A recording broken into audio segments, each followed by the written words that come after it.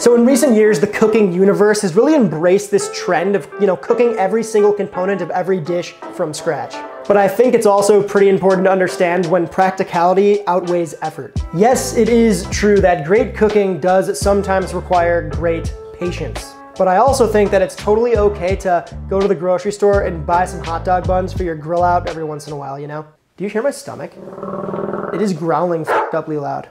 So today we're gonna go over a handful of super popular ingredients and foodstuffs and decide together, me and you, us two, if they're worth making from scratch or not. So there are two ways to make pickles. The first way is canning, right? You're actually gonna be canning, which takes a little bit of know-how and some special equipment. The other way is much simpler and yields a delicious end result, and once you know how to do it, you're probably gonna have pickles in your fridge like all the time. All right, we're gonna make a simple brine here by adding equal parts water and vinegar. I'm using white vinegar. You can use any vinegar you want. These are your pickles. Next up, whole spices. We got coriander seed, mustard seed, caraway seed, and celery seed. Now we need some good old kosher salt. I'm gonna do about 2 tablespoons-ish. And good old fashioned sugar. So I'm gonna do about 1.5 tablespoons.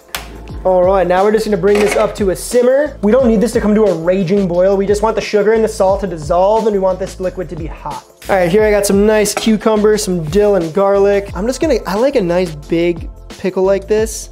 I've heard these called, it's like half dills, because they're like not fully pickled, we're quick pickling. Just means they're a little more green and crunchy, not sort of dulled down and super briny like regular pickles. Dulled down in color, I mean.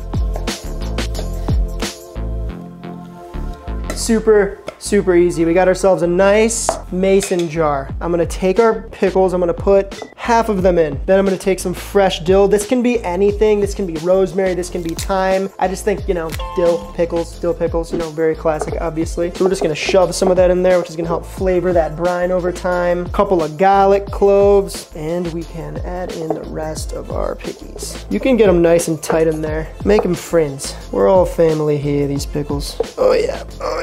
All right, I think the last one is for boil. Here's a hack. You don't want to make pickles?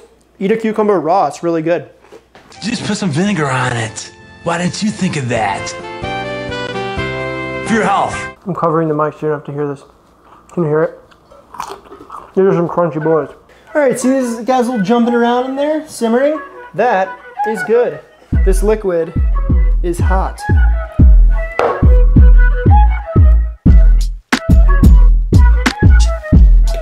No spice left behind, Make sure you're using tempered glass when you're using these jars here. If not, it could crack on you. Hot water in a room temperature or a cold jar means explosion. It has happened to me before, so be careful.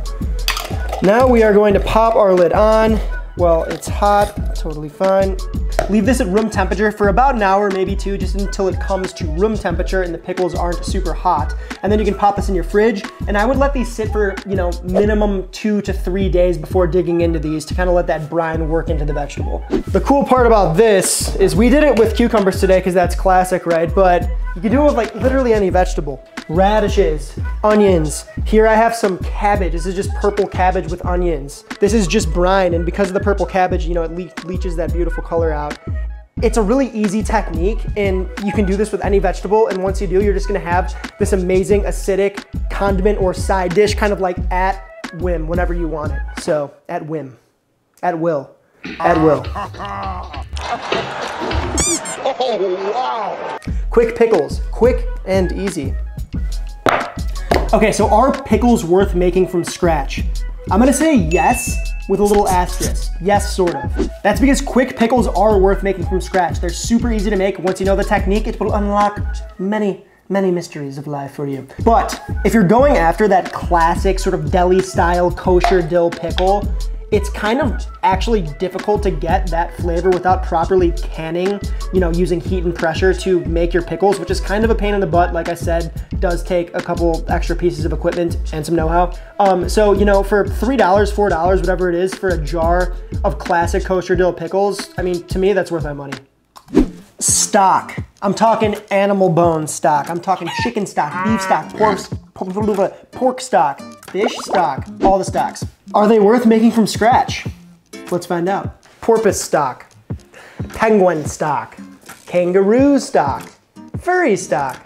Okay, so stock might be the poster child of great cooking sometimes requires great patience. It's a bit of a time commitment. You kind of got to babysit it throughout the day.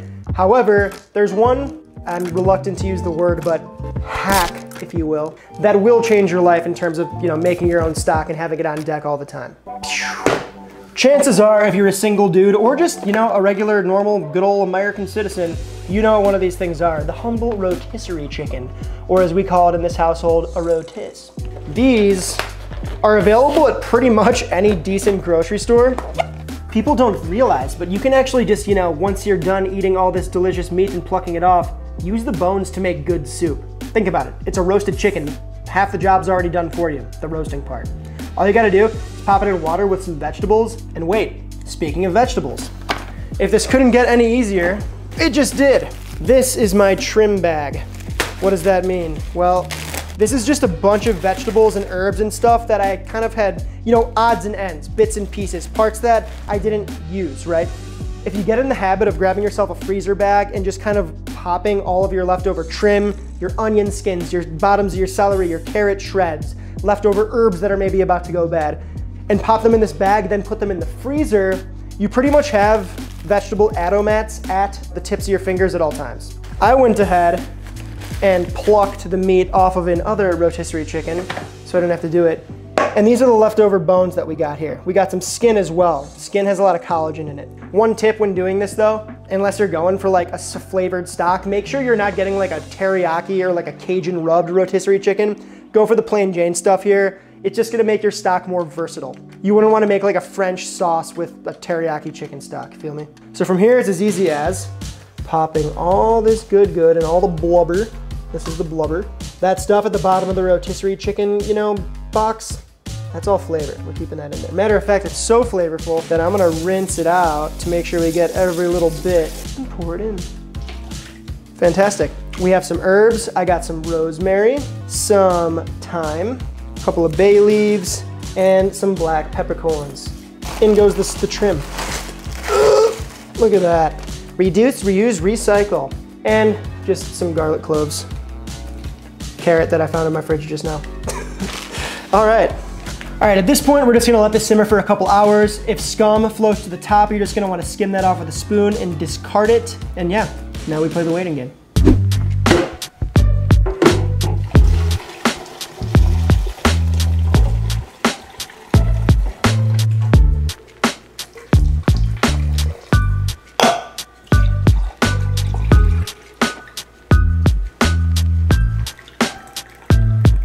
We got our homemade stock and our store-bought stock. Let's give them a taste and see which one is supreme. I'm going to start with ours. Nice, chicken stock. Pretty no frills, pretty good. Yeah, it's pretty good too, honestly. Yeah. So I'm not better than store-bought chicken stock, right? This stuff has been in American kitchens for generations, since well before I was born, and will continue to be when I'm long gone. This stuff is great, especially nowadays, honestly, like this brand in particular is probably my favorite of them all, one of my favorites. This has real collagen in it, which is one of the reasons why you want to make stock with bones and why stock is so good for that viscous, sort of like rich, real taste. It's from the collagen texturally. But one thing about boxed stocks like this is, one, they're expensive. This, I think this is a quart, so 4 cups, I believe. 2 pounds, 32 ounces, yeah. Yeah, that checks out. The flavor's fine. It's a little, this is gonna sound really dumb, but it's a little like boxy, a little synthetic. There's something about it that just tastes kind of fake. In a pinch, again, fantastic. I've made soup with this, it's been delicious. You add enough to it, you can make it taste real nice. However, homemade stuff here is far superior, flavor-wise, texture-wise, money-wise. So this is double the amount of stock that you get in this for doing what we did. I'm here to tell you it's okay to use box stock in a pinch, but if I'm making a really nice dinner, I'm making a nice sauce that I want to really come out and taste good and be memorable, I'm not gonna use a boxed stock. It needs to speak for itself, and this, on its own, you can tell it came from the box. Look at those colors. Very similar. Ours is a little more clear, but otherwise the color is pretty much the exact same, which is pretty cool. Now, like I mentioned, this takes time. This is one of those things in cooking that takes time, but once you get used to saving your vegetables, saving your chicken bones, not even chicken bones, your bones from anything, from a roast, from pork chops, fish carcasses, anything like that. And then of course your vegetable scraps, you'll find that it's really easy to make stock, especially, you know, if it's like a Saturday and you're hanging out at home, you put this in the stove for a couple hours, forget about it, maybe skim it 1 or 2 times, but before you know it, you have a load of stock that you can pour into delis, freeze, and then use whenever you want it for like so many different things in the kitchen. Is it worth cooking from scratch? Yes, it is. In a pinch, this stuff works too. Salad dressing or vinaigrette if you want to be a fancy boy about it. Yes, it's good on salads. Can you also do other things with it? Absolutely. Can you dress your potatoes or other vegetables with it? Sure. Is it worth making from scratch? We'll see. So vinaigrettes consist of a certain formula that if you follow, you can really make any dressing. Let me show you. The first part of the formula is acid. The second part of the formula is fat. Here I got some olive oil and some leftover bacon fat just from breakfast the other day. Save your bacon fat, people. It's good for a lot of things. Next up, we have the emulsifier. I'm gonna use some good old grain mustard and honey, which also acts as a, you guessed it, sweetener. For a little extra flavoring, I'm gonna add a clove of garlic and our seasoning, which is kosher salt and black pepper. This could literally be any spice you want. It doesn't have to be black pepper. It could be like, you know, Cajun, whatever you want. And my secret ingredient here, just a simple little mini smidge of fish sauce for umami. At this point, all you gotta do now is whisk. We're basically forming a really kind of like simple, not very stable emulsion here. If your dressing's a little thick, you can go ahead and water it down with some H2O. You can add some more vinegar, a little more lemon juice, whatever. The thing to remember here, the ratio, we talked about it, right? Fat to vinegar. Usually you're gonna go 1 part vinegar to 3 parts fat. I like to do 2 parts vinegar to 3 parts fat because I like a punchier, more acidic vinaigrette, but you can, you know, experiment with it and see what you like the most. Let's give it a taste. That's nice.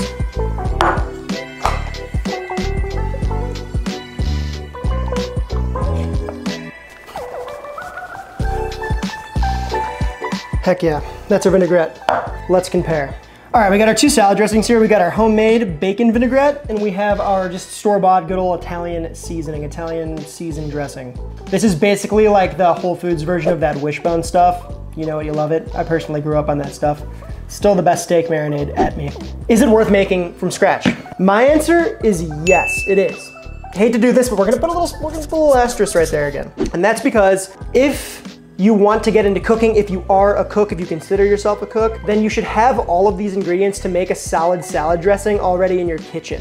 Now, if you're buying all of these from scratch to make your salad dressing, of course you're gonna spend more money on the olive oil and the vinegar than, you know, a $4 bottle of dressing. It's quick, it's easy, it's done for you.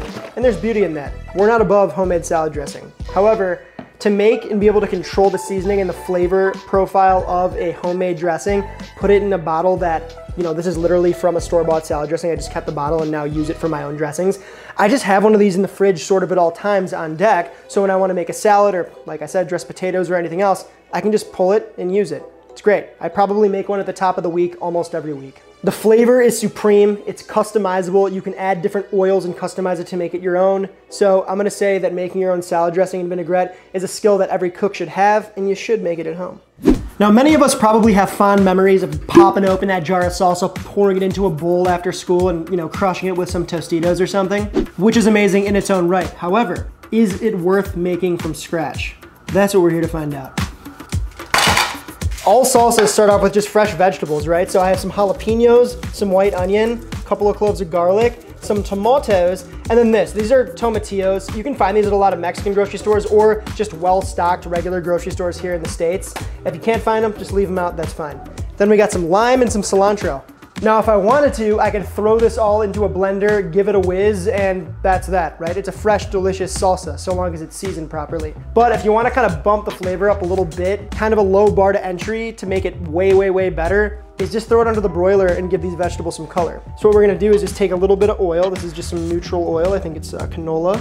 Pop that all over, some salt, liberally sprinkle with salt, and like I said, under the broiler just until these things turn nice and charry.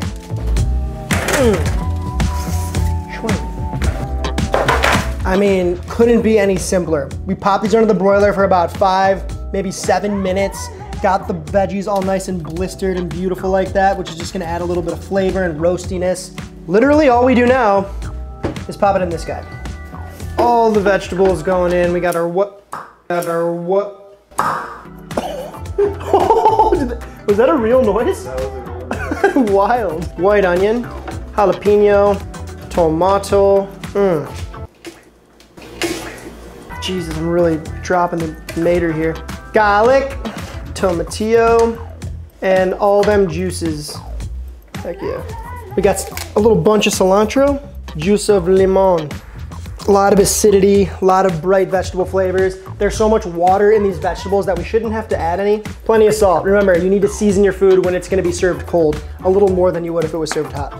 If you wanted a chunkier salsa, you could pulse all this up. I'm just gonna go for a nice puree.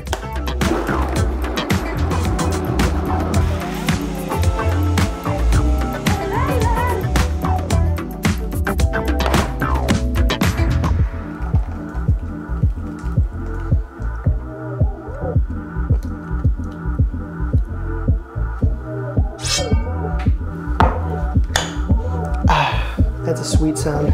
So you just saw in real time how easy that was, right? All we did was blend up a bunch of vegetables to make a delicious, beautiful puree that is perfect for any decent chip. All right, let's try the store-bought stuff. That looks pretty like deep and rich in color for store-bought salsa, I will say. I taste some smoky chipotle in there. Okay, that's actually really good. It's actually really good. All right, let's try ours. Scoop. Look at that, you can see all the cilantro in there. That's really good too if I don't say so myself. All right, here's the deal.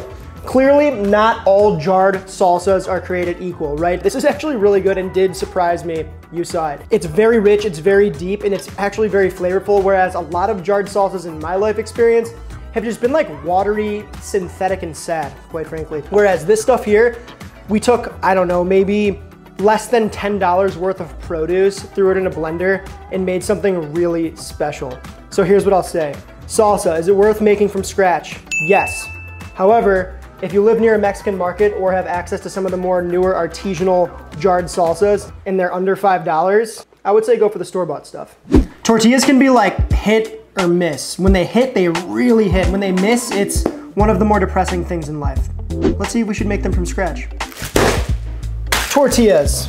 Of course, we got corn and we got flour, right? Both very different. Now, on this channel, I've kind of made both from scratch before, and I will say, just like making your own bread, it's a little bit of effort, but the end result is so good, it would be like weird for me to tell you that it's not worth making from scratch. However, I'm very, very, very fortunate enough to live in a city with a large Mexican population, a lot of Mexican grocery stores, and a lot of tortillerias, which basically are spots that make their own tortillas and then deliver these fresh tortillas to grocery stores that I go and buy them at.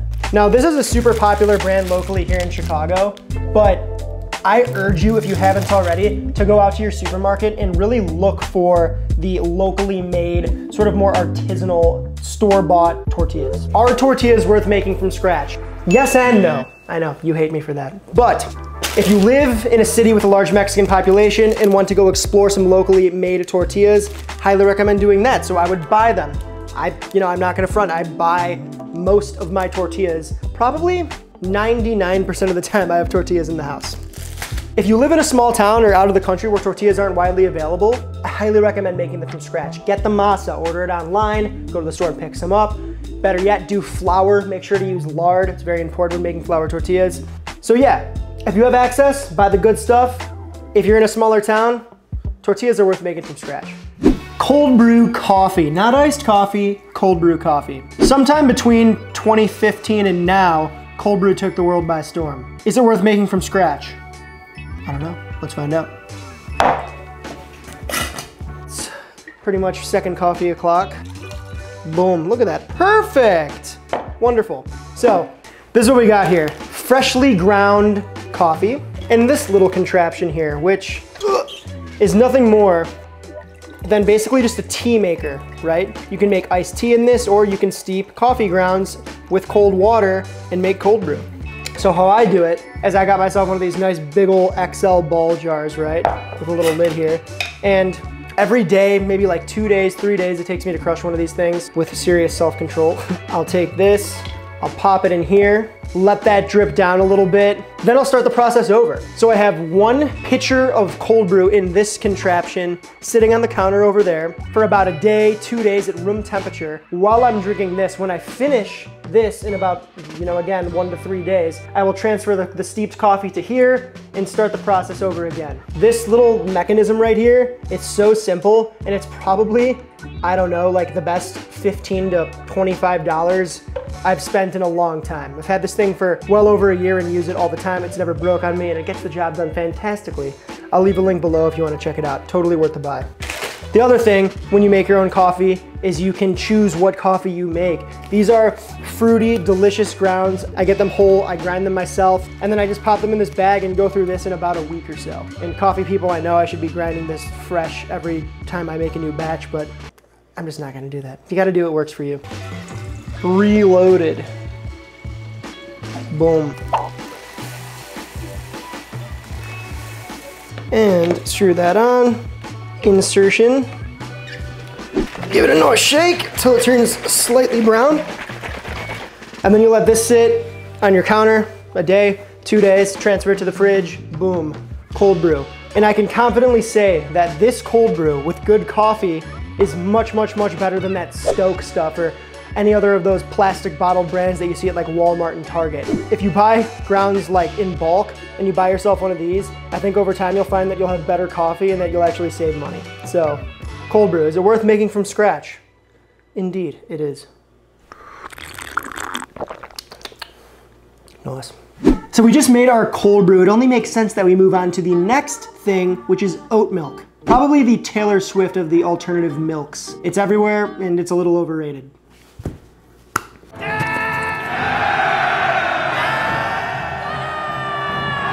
You don't know her story. Is my address anywhere on the internet? I should probably take a second look at that. Anyways, is it worth making from scratch? We ask. Let's find out. Okay, so making oat milk can be very straightforward or it can be a little more complicated. When I say straightforward, I mean you blend oats with water, you strain it off, boom, that's oat milk. We're gonna go after the most popular brand of the oat milks, right? Oatly. I know Oatly took some heat for some reason a couple years ago, but we're gonna push that under the rug for now. We're going after an ultra creamy, kind of like almost frothy, viscous palate coating oat milk. And to achieve that, you have to jump through some hoops. The first hoop is you gotta get a pill with AMYLASE in it, which I guess it's in our saliva or something, I don't know. It's gonna help break down the oats and remove a lot of that starch so you don't get a super gummy, thick, almost slimy oat milk. Yesterday, I went ahead and I did the thing, right? I warmed up some of these big, whole, chunky oats with a couple of these capsules. I blended it, I strained it off, and this is what we're left with right here. You can see the oats have really kind of like separated from the water there. All right, so to our blender, we have our oat water, schwink. Before we add the rest of the stuff, we gotta get this thing moving. First on the docket, we just got some xanthan gum. It's a hydrocolloid, it's gonna help thicken things. Then we got another hydrocolloid, soy lecithin. This is just neutral oil. Almost like we're emulsifying a dressing.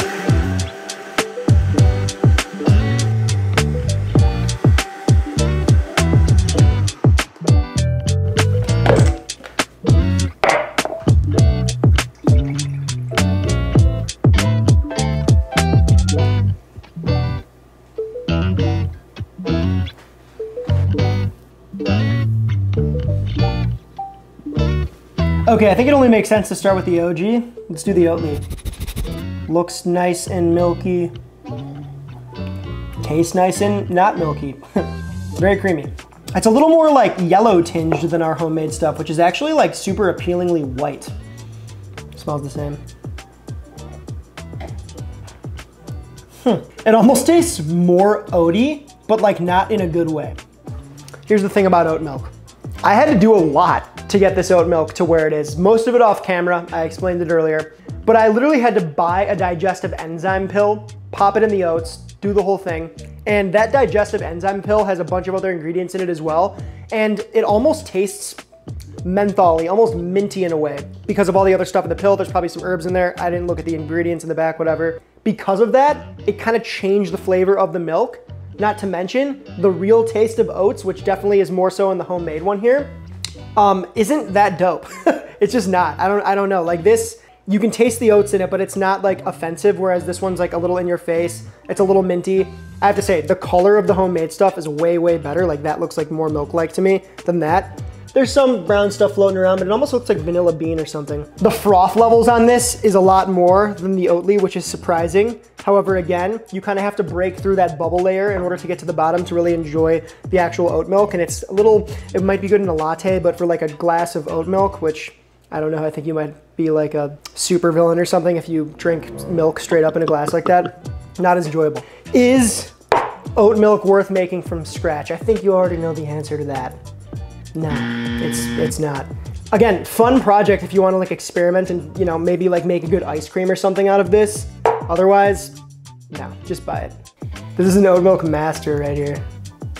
That's nasty. I can't believe that tastes like that. Isn't that weird? Yeah. And it's not, it's the texture is crazy. It's like, dude, we literally we blended oil into this. We emulsified oil into this oat milk to make it kind of thick like that. And who knows, these guys might do it too, but they're clearly better at it. All right, bonus round. This isn't something that I would say the average consumer has in their fridge a lot per se, but I think you should. Creme fraiche. Creme fraiche. Cream fraiche. Cream fraiche. Okay, so creme fraiche is essentially a French fermented dairy product, right? It's kind of like if sour cream had a cooler, hotter cousin. What?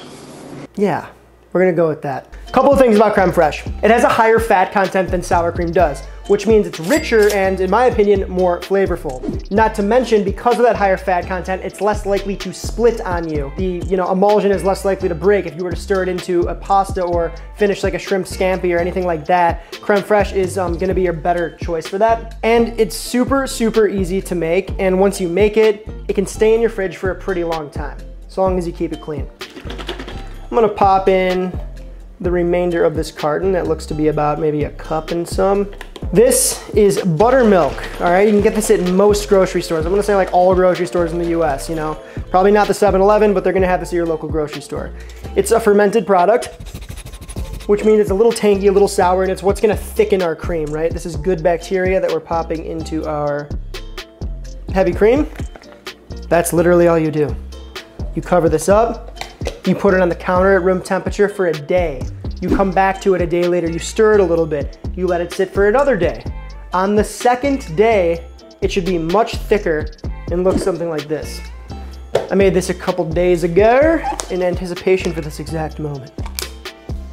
That at one point was just regular old heavy cream that is thickened with that cultured buttermilk. You're making a baked potato, you put a dollop of sour cream on it, sub it for creme fraiche. Like I mentioned already, you're making a shrimp scampi, you want it to be a little creamy, any pasta dish, a little dollop of creme fraiche at the end to finish. On a bagel or a piece of toast with some smoked salmon. There are so many ways to use this. It's a staple ingredient that I pretty much try to keep on deck as much as I can. It's amazing, it's tasty, it's gonna elevate your cooking, and I think you should make it. Is creme fraiche worth buying from the store? No, because it's very expensive and they only give you a little tiny amount. Usually it's like $7 or $8 for like a cup, a half cup, whatever it is. With this, you can buy yourself some heavy cream, one of these, and save yourself some money, have a nice gourmet ingredient on deck whenever you want it. And then with the remaining buttermilk, if you don't use it by then, brine a chicken with it, make some biscuits, do fun things. You have the power.